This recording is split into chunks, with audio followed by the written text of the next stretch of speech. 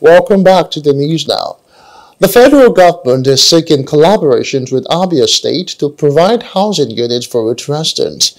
The managing director of the Federal Housing Authority, Oyetunde Ojo, unveiled the plans to Governor Alex Oti at Mvosi in Isalangwa. Aside food and clothing, shelter is another basic necessity for residents. We've been talking with the Diaspora Commission and Tourism. Also, what is now when we synergize with Abia State, Federal Housing Authority, Diaspora Commission, so that people outside can buy, people outside can buy this property. We are developing a app. We are going on digitalization. Whereby when people buy, the Abians buy the property in their state from their phone.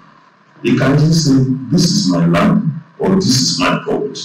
Easily they can check with the Ministry of Housing in Abia State, Ministry of Land, simultaneously check with Federal Housing Authority and the Diaspora Commission. We have a lot of our people out there. Our people are very intelligent. We go to the UK, go to Europe, go to Canada. We are not only going to identify the location for the diaspora village, but we are going to go the extra mile of